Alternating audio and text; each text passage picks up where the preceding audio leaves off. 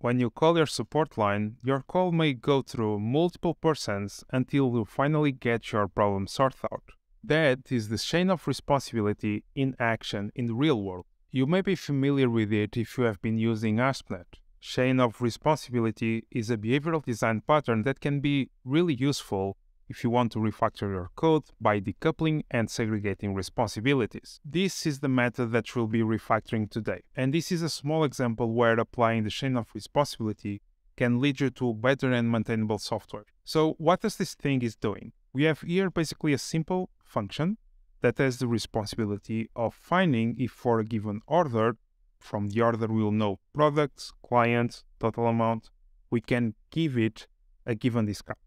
So you can imagine your sales team using this function under a given screen on your application. This is a simple example, but you can imagine what will happen when this business keeps growing and then you start bringing more discount rules on top of it and you keep updating this method and things start to get really messy. You get to a point where this class has too many responsibilities, it's hard to maintain, everyone is afraid of touching it. You see what will happen. And why the chain of responsibility is a good design pattern for this case?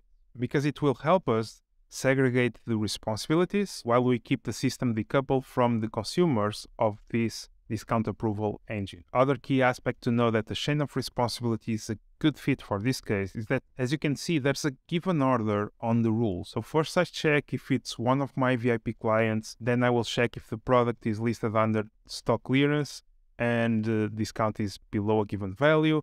Then, last but not least, I will check an overall discount rule. And while I'm doing this thing in order, you can also see that every time that I check a given rule, I may return and break the cycle, so I don't go to the next rule, or I keep going to the next one. And this is basically the idea of the chain of responsibility. Each handler will do his job, and then he will delegate the request to the next one. So let's see how we can refactor this. Before we start to refactor, just to let you know that we have a set of tests that will guide our refactoring to make sure that you didn't break anything. So the first thing that I will do is create a folder approvals. I will keep all the source code regarding this chain of responsibility inside of these approvals, so it's easy for you as a patron to grab the source code and see what it's doing. First thing that we need to have our chain of responsibility is having our base class that will orchestrate the request and will define the guideline for the ones implementing it. I will name it discount approval. I'm using the same naming under a different namespace just to show you this without a lot of changes in the existing code, and you can focus on what has really changed for this refactor. First thing that we need to implement on our base class is a method that will be responsible to keep the next element on the chain. So let's create one that will be the set next. We need a field to store it. Let's set it. And now we add another method that will be the handle of this request. So we will receive the order and propose discount. Since this one is our base class, let's define that if I have a next element on the chain, let's handle that one. Otherwise, let's return false. So what does that mean? It means that when the implementations of this discount approval are executing, if they have something next, they will delegate to the next one. Otherwise, it means that we reach the end. So if we are in the end and we didn't return yet as true, it means that the discount is not approved. Now that we have our base class, let's start to implement the rules. If we look into the old source code, we can see here 3 rules. And let's start by the one for the VIP clients. So let's create a new class, implement base class, and override the handle method. And now is as simple as going to the old source code and copy everything that you need from there. Basically, when this element on the chain executes, what will happen is that I will check my rule, I will return and break the chain if I match the rule, so the discount is approved.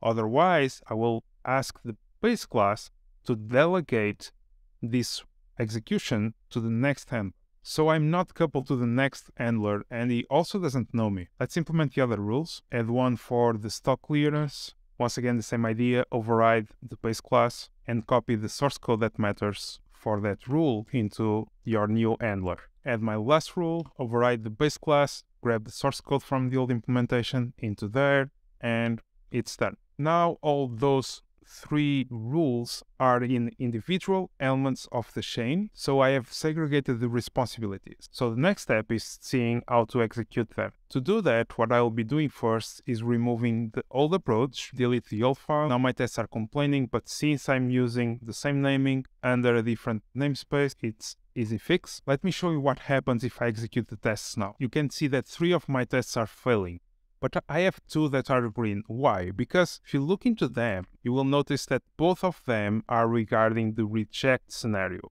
And since on my chain, when I don't have another element in the chain, I will return false, those ones are still green. So I need to configure my responsibility chain to make sure that I will fulfill the other rules. And doing it is quite simple. I go to my handler and I set the next element on the chain, and that one will be the VIP discount.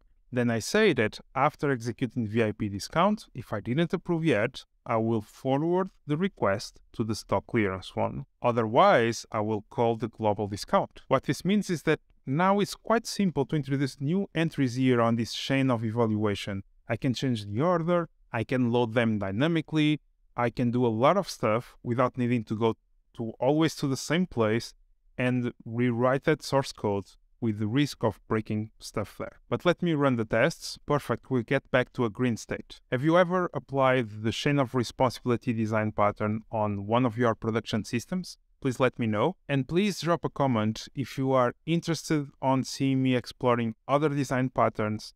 Please leave a comment, tell me which one. And if you like this video, I think you will like this one as well. I will see you soon. In the meanwhile, keep it simple.